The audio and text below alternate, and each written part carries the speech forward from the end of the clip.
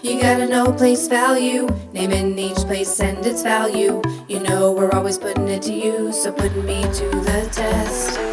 First term you gotta learn is digit. A digit is 0 to 9. Get it? Give me 3 digits like 1, 2, 3. They each have their own special place, you see. 3 in the ones, 2 in the tens, 1 in the hundreds. They're kinda like friends, living in a little neighborhood that we like to call the ones period. Beyond this thing we call a comma are 3 more places. You can join me if you wanna. Welcome to the thousands period, where the 1, 10, and 100 thousands live. Hey, you gotta know place value, naming each place and its value. You know we're always putting it to use, so put me to the test.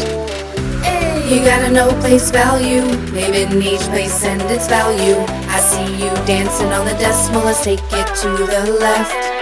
Ones, tens, hundreds, a comma splits the periods. 1,000s, 10,000s, 100,000s, comma. Soon you'll learn to follow the pattern and keep it growing millions, billions, trillions. Or back it up to the decimal and take it to the right now. Tenths, hundreds, thousands. Here we go again, dancing on the decimal. Everything to the left represents a whole. Decimal to the right, it's time to divide, so split that up 10 times. And whoa, now we're in the tenths place. Divide by 10 again, and you're in the hundreds, which are smaller than the tenths.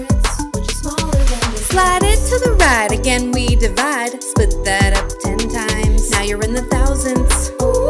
So we got the tenths, hundreds, thousands. Hey, you gotta know place value, naming each place and its value. You know we're always putting it to use, so put me to the test. Hey, you gotta know place value, naming each place and its value. I see you dancing on the decimal, let's take it to the left. Ones, tens, hundreds, a comma splits the periods. 1,000s, 10,000s, 100,000s, comma. Soon you'll learn to follow the pattern and keep it growing millions, billions, trillions. Or back it up to the decimal and take it to the right now. Tenths, hundreds, thousands.